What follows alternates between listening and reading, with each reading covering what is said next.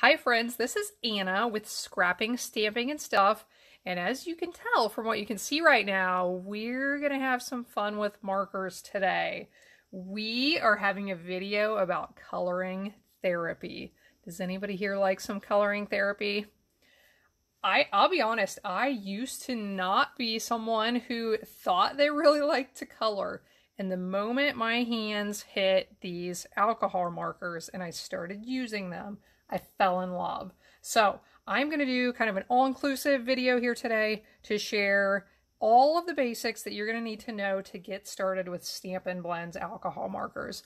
So first I want to tell you what are alcohol markers. So it is an alcohol-based solution in these markers that has dye suspended in the alcohol, whereas regular markers that you think about that, you know, an average marker out there is going to be water-based. These are alcohol-based. So as a result, these colors can be blended by using either other alcohol markers, or you can actually blend them just with rubbing alcohol as well, which is something to keep in mind. So how you use these markers is a little bit different from an average marker, but the resulting appearance is completely different. It is a night and day difference in the resulting image. And I'm going to bring this in. So all of these samples I have here, I colored with our Stampin' Blends markers. I'm going to say right now, I know they're not perfect, and you're going to see that as you watch along. You're going to find some imperfections here, but I just wanted to show you, this is a leaf I colored with regular alcohol-based markers. All of the rest of these are these alcohol markers, so I'm sure right now you can see a big difference in the appearance. So what do we use these for? Coloring sketches, the pre-printed designs if you like to color. My specialty, as many of you know, is card making and scrapbooking, all the paper crafts. So these markers can be used for a lot of different purposes. So let's talk about some of the benefits, which I'm sure you can see just by looking at these. Using these markers, you can get lifelike shading for a true three-dimensional appearance. And the colors are just so, I think my favorite thing is the colors are just so saturated and rich looking that they're just gorgeous. So it's a lot of fun. And if you're somebody who does your artwork or your crafting and it sort of gives you a little self-esteem boost when you get done because it makes you feel good because you just made something awesome, these markers are something you need in your collection because they will absolutely do that for you. Let's talk about a few things you need to know before you get started. The paper, first of all, the paper you use is very important, okay? I'm not going to suggest using something like printer paper or notebook paper, okay? There's a lot of ink going to come out of these markers to allow all that blending to happen. You need something thicker. So I have played around with Stampin' Up's 3 white cardstocks. We have our thick white cardstock, our standard, and our shimmery white. And I know different people have different preferences, so my recommendation is to you is to play around with them and decide what your personal favorite is. I know some people love the shimmery white, some people love the thick. Honestly, I think my favorite is the regular white. That's what these 3 pages are here, is samples I stamped. So I stamped a lot of the same images on these 3 different cardstocks. This is my thick white cardstock. This is my regular standard white cardstock. And this one down here is my shimmery white. Now ignore this one right here if you're looking at that thinking that that didn't work out well because I tried something different on that and it didn't work. But that's not because it's the shimmery white cardstock. So maybe right now you can see one that you think worked out the best. I don't really have one that I love or absolutely don't love. So try different cardstocks, decide what your favorite is. Now, what the material that you're using for your printed images is important because some will smear or blur when you use these markers over them. So if you are making cards, scrapbooking, you're going to want to use Memento ink. We have Stampin' Up offers the black and saddle brown colors, and the brown gives a completely different look from the black, so keep that in mind. So Memento ink is great if you like to draw or sketch. Pencil is fine with these markers, and like I mentioned, printer ink works fine. Now, if you're using some kind of printed image and you're not sure if the markers will cause it to bleed or not, if you want to test it out without using one of your markers and risking that it's going to bleed into your marker, you can use a cotton swab with a little bit of rubbing alcohol and rub that over there. Just see if it blurs or bleeds before you actually try your markers on it. The other thing you want to keep in mind, this is important, you need some good absorbent scrap paper on your work surface. So these are going to bleed through, okay? We need to get a lot of ink in there, like I mentioned, to be able to get them to blend. So you need to make sure you put something protective down so that it doesn't end up on your kitchen table or something else important. Stampin' Up's grid paper is perfect as an absorbent layer under your work surface. Okay, so let's get to the fun part. Let's talk about how to use these. And I'm going to grab this sample right here. I have been looking at these leaves and I am excited to color one with you right now. So before I start coloring, let me mention there are a million ways to color. There are arguments about the right way and the wrong way, the pattern of the stroke of your marker.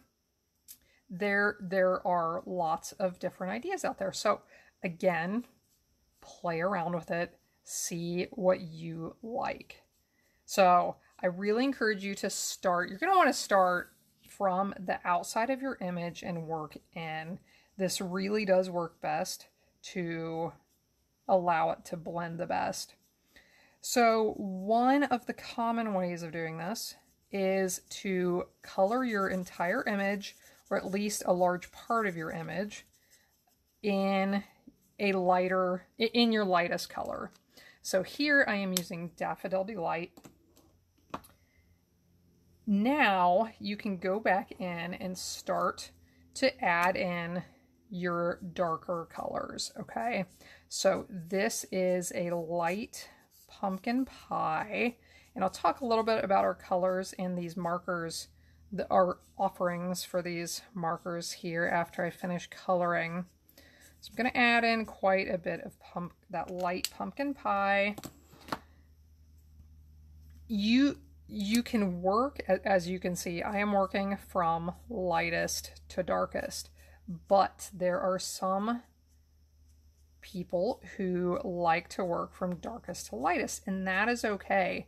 Whatever works best for you is great, so just go with that.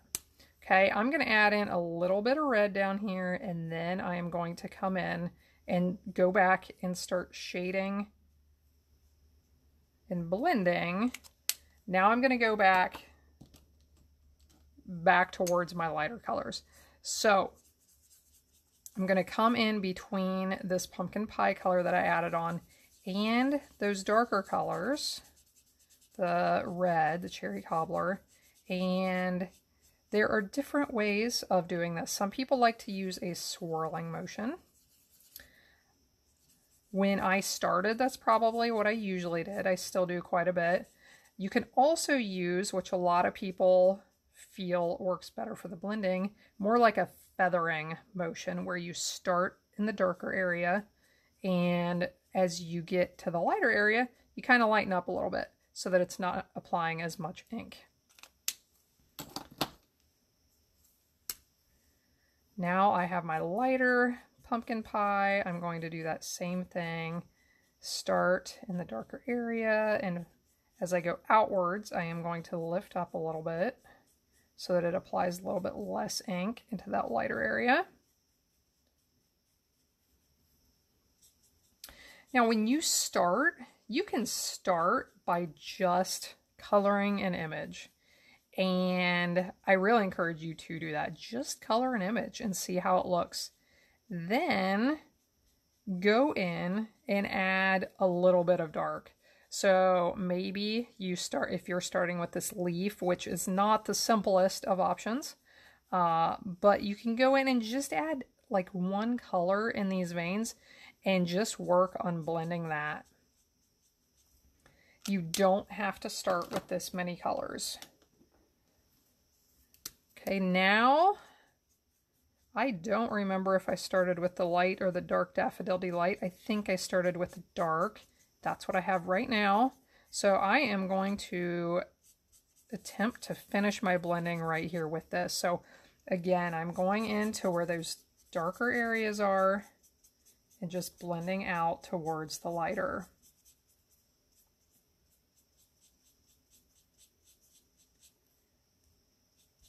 As you have noticed, I have been using the brush tip of this. I'll talk about the tips in just a second.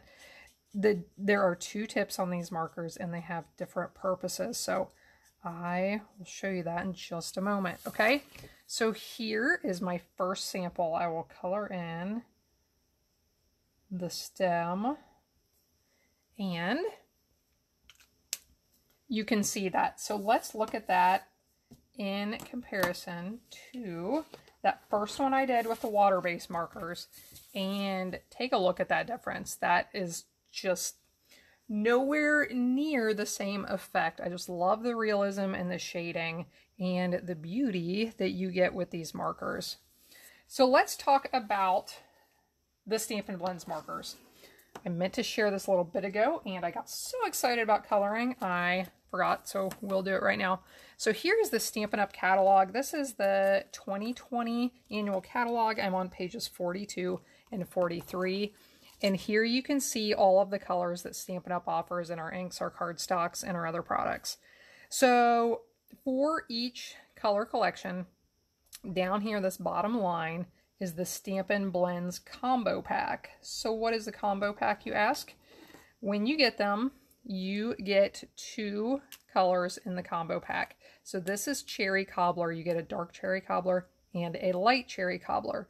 So since you get 2 in a pack, that automatically means you're going to be able to use those 2 markers to blend them together. They make a really nice pair to shade, say, an apple and get your lighter part of the apple and the darker part of the apple.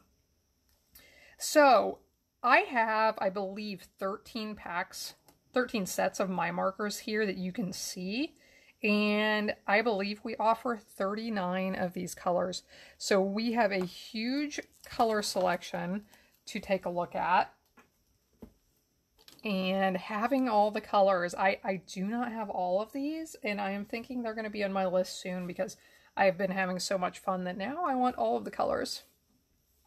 So let's take a look at one of these up close. Here is one of our Bermuda Bay markers. So I told you they have 2 tips. Here is the brush tip that I was using when I colored that leaf. This is the tip I find that I prefer for the most part because this one allows for a little bit better blending with a little bit less work than the other. It covers a greater area at one time. Here we have now I put lotion on right before my video and now my hands are slippery. So this is the bullet tip.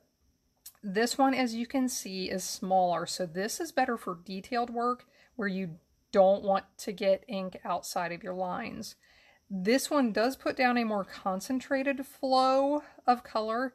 So that's why sometimes I find it's a little bit harder to blend because it's just so concentrated. So if I put a line of a darker color down with the bullet tip, it's a little bit harder to blend out than if I use a line with the brush tip. Let's bring this leaf back in. And I want to give you a few tips to remember as you're doing this. Some of these are mistakes to avoid. Some of them are just tips in general. So one is you want to stay in from the edges. You don't want to color all the way to the line because these markers do bleed outward slightly. So as you learn and play around with it, you learn to stop just inside of that line, and typically it's going to bleed out just to that line. You can see a few little spots where I have gone outside of the lines, but not too many. Also, you don't want to oversaturate your paper. If you keep coloring and coloring and coloring, it is going to cause issues. So if you keep coloring and you just don't like the look of it, I encourage you to stop for a minute or so, let it dry some, and then go back to it. If it gets oversaturated, you're going to have problems with bleeding, and it just doesn't help anything. So let it dry some and then come back to it. You don't want to scrub with the tip of your marker for two reasons. One is the tips of these are gentle and they can be damaged, so you want to color with a really light touch if possible. The other reason you don't want to scrub or have your paper oversaturated is because it can start to pill up your paper. The surface of your paper can roughen up, and that's not good either. So like I said, if it starts to get real saturated, let it dry a little bit, come back to it, and that will help. You want to keep a wet edge, and what that means is always keep part of your project wet. That's going to help with the blending. So I want to give you an example. This one right here is the only one on any of my samples that I didn't have a wet edge when I came in and added that Daffodil Delight color, and you can definitely see that that did not blend very well. So if you keep your project wet, if you keep that wet edge, it is going to help with the blending significantly. The caps, you always want to make sure this cap snaps, okay? Snap the cap before you're done and make sure that those are on tightly. You do not want your markers to dry out. And here is a fun tip. We have a Wink of Stella brush, glitter brush, that, here, I'll work this right here. If you use this with our other inks, it will cause it to blend. With Stampin' Blends, it does not. So that's kind of a fun way to add a little bit of shimmer to your project, and you don't have to worry about it bleeding on anything colored with these Blends markers. Okay, so now we are going to come back and do a little bit more with this leaf right here. Now, I don't know if this is still wet or not. It is a little bit. I don't know if it's still wet enough to work with, so I'm going to give it a quick coating of this Daffodil Delight, and then I want to talk about a few ways to lighten or darken a project if that is what you want to do.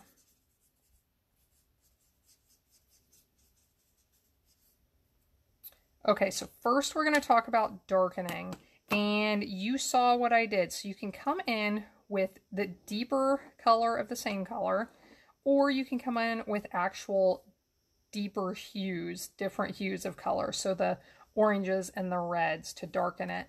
The other thing you can do, which I really like to do, and I do it quite a bit, is use either tans, browns, or grays to add them in. So that was our dark crumb cake, I believe.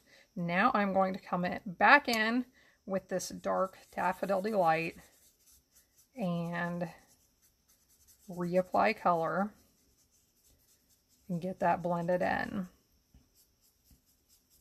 I know I've mentioned a couple of ways to blend after you add your dark color.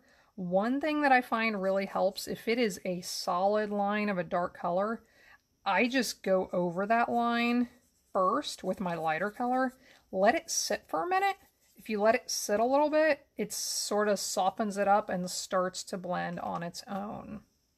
Okay, so those are two ways to darken your projects. Now, let's say you want to lighten your projects. You can use a lighter marker, for example. So let's bring this light Daffodil Delight in, And I'm going to try to work on some of the tips of this leaf with this marker.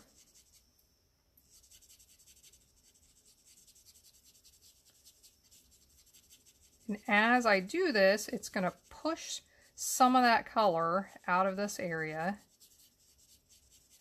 and lighten them up. Okay. I'll do it a little bit down here where it's darker and maybe you'll be able to see it a little bit better.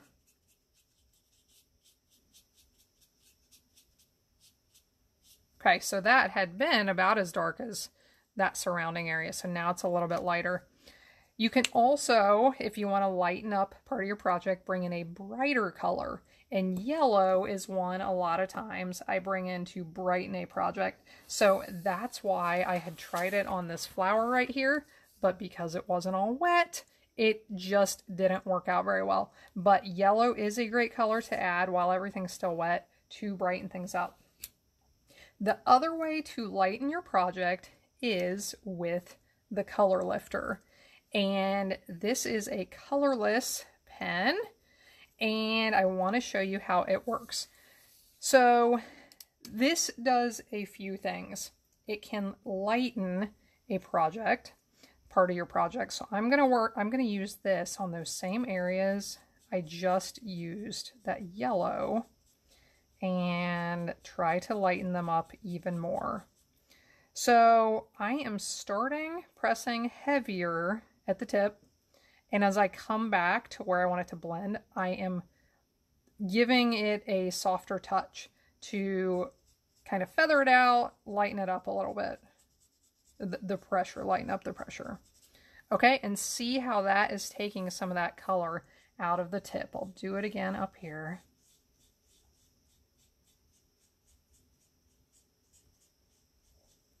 So this does remove color. It can also push color if you want it to push and move it around. And it can blend colors. So as far as pushing color, this is fantastic. And I need to show you this. So